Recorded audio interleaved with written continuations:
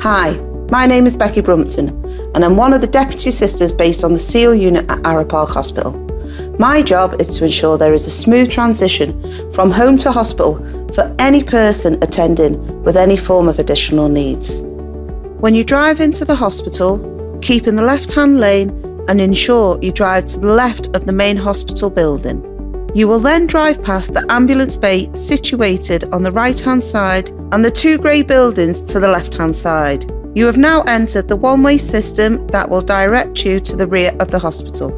As you approach the SEAL unit at the rear of the hospital, you will notice there are a number of allotted parking spaces on the right-hand side. If you have any mobility issues, there is also parking available in the lay-by adjacent to the SEAL unit entrance. If you would like us to secure lay-by parking, please let us know when we contact you prior to your hospital admission. In reception, you will be greeted by one of our clerks. One of the team will guide you and your parents or carers into the main SEAL unit. The SEAL unit consists of a female waiting lounge, a male waiting lounge, a chaired area, the sensory suite,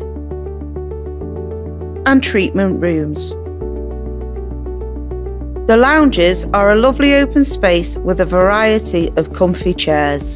The chairs are where you will wait, either by yourself or with your parents or carers.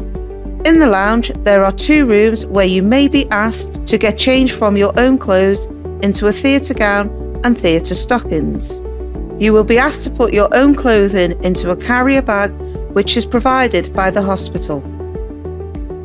You are welcome to put your own footwear on along with your dressing gown.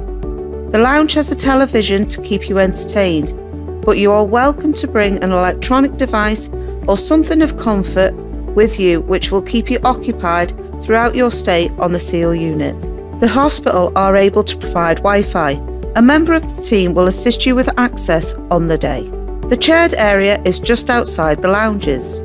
If you are not receiving a general anaesthetic, you are welcome to wait in this area with your parents or carers. Once you've been seen by your surgical team and nursing staff, you are welcome to continue to eat and drink within this area. The sensory suite is a separate area that is just off the main corridor in the SEAL unit. The sensory suite has a bubble feature with a padded corner plinth and an interactive colour infinity panel that changes colour at the press of a button. We have a large projector that is able to display a variety of entertainment channels to your taste. Let us know what you would like to watch during your stay and we'll do our best to accommodate. The room also contains a lovely galaxy projector that shines different colours onto the ceiling. There is a large orange beanbag that you may find relaxing to lie on whilst you wait for your operation.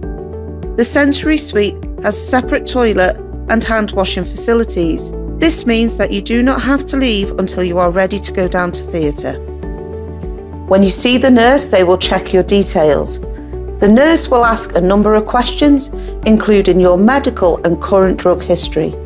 The nurse will place a white identification band on your wrist. The doctor may ask the nurse to put some white cream and a plaster onto the back of your hands. This is to help numb the area before you go to theatre. When you see the nurse, we will do your blood pressure, heart rate, respiratory rate, temperature and oxygen levels. This is all done using a machine. The blood pressure cuff will be placed on the upper part of your arm and then go tight. The nurse will put a white clip on one of your fingers. This will take your heart rate and oxygen levels.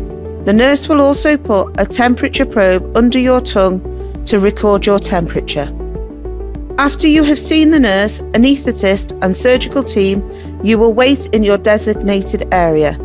When it is your time to go to theatre, a member of the team wearing blue scrubs will come to get you and your parents or carers. You can either walk to theatre or be taken down by the theatre staff and nurse on a trolley. You will leave the SEAL unit through two sets of doors. This is when you will enter the theatre complex, which has 11 theatres in total. In the anaesthetic room, you will be greeted by the anaesthetist, operating department practitioner, clinical support worker and a member of the surgical team. The clinical support worker will put the blood pressure cuff on your arm, the heart rate and oxygen monitor on your finger, and some monitoring stickers on your chest. The team in the anaesthetic room will check your wristband again to make sure all of the information matches. They will check the consent form with either yourself or your parents or carers. If you require a cannula to be inserted, the clinical support worker will take your hand and apply some pressure. This is followed by the anaesthetist removing the plaster and cream from your hand and carefully inserting the cannula. The anaesthetist will ask you to place the oxygen mask over your nose and mouth, and you will breathe in and out normally. Your parents, relatives or carers will always be with you until you drift off to sleep. When you feel well enough and have recovered from the anaesthetic, the theatre recovery team will help you get dressed back into your normal clothing and assist you back onto the theatre trolley or into a wheelchair ready to be taken back to the SEAL unit.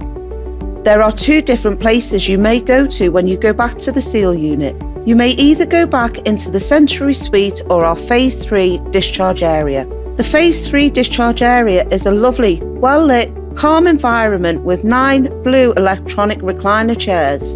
You will be greeted by the nursing team where they will do your blood pressure, heart rate, respiratory rate, temperature and oxygen levels. They will provide you with a drink of your choice and something to eat. Once you have met the criteria for discharge, the nurse will take out your cannula and get you ready for home. You will be given a letter to take home with you. This will outline what has happened during your hospital stay and provide you with some clear advice following your discharge. It will also provide you with contact numbers if you need any nursing advice in the days after your discharge. The discharging nurse will give you any medication that you are required to take in the coming days after your discharge. We hope this video has been useful and we look forward to welcoming you to the SEAL unit.